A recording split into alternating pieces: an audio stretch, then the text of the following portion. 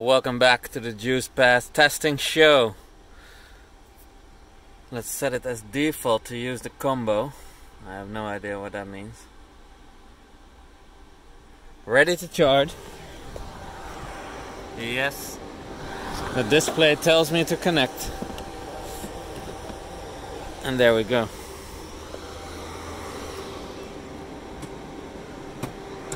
It's connecting. Plug the cable in to start the charging. Well, I did. By the way, did you notice the interior on the new vehicle? Sorry that I turned the steering wheel. I think you're already working. Let's see. Oh, this is weird. It thinks that it has been charging for 16 minutes, which is probably the last cabbie who was charging up here, like the other guy.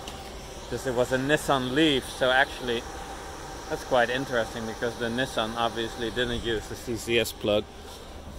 But yeah, these FI-Check chargers have their own fun ways to do business. So can I actually see something on the screen? I'm not even aware if there's a way to find out what's going on with the vehicle. So I installed this DS app, but where did it go? Oh yeah, it's called My DS, of course, which is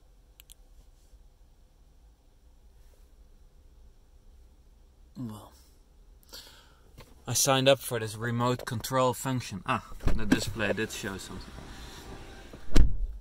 70 kilometers per hour. Well, if you think about the fact that it's 96% full, then I'm impressed. But these, can I see anything? No, probably not. Yeah, so that display isn't very useful. And the JuicePass app is also a bit doubtful. So it tells me that I have been charging for 50 seconds. I don't know, but my video has been quite a bit longer than 50 seconds.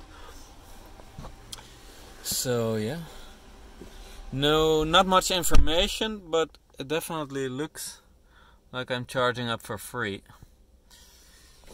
And since this is a press vehicle, it's not really that impressive because there's a charging card included with the vehicle. But yeah, why not try the JuicePass instead? And I mean, you have to. The details on the chairs, and especially the combination of, you know, this door interior. This is no Skoda Citigo, I can tell you that. Let's look at it from the outside a little bit. The Opera Edition. I really like that these come out when I walk towards the car. I will demonstrate it in a different video.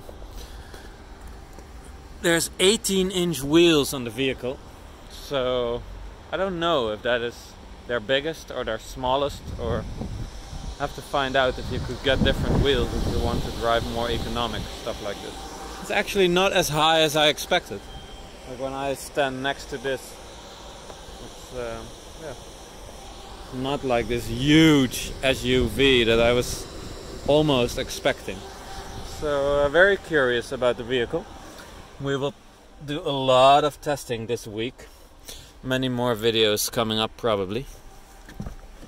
And of course many more charging videos, and I will also try Ionity. Because we have to find out if this JuicePass is working. So okay, we're at 97%. So since I sort of need to go, I will shut down the charge. Yeah, I'm sure of it. You can hear the machine shutting down already. Well, that was definitely a 5-star charging experience.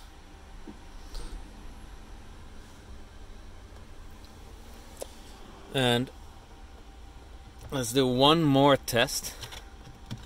Because yesterday I did try to scan the QR code, which didn't work. So if you try to scan this Allego QR code, oops, something went wrong. So that is usually not working, unfortunately.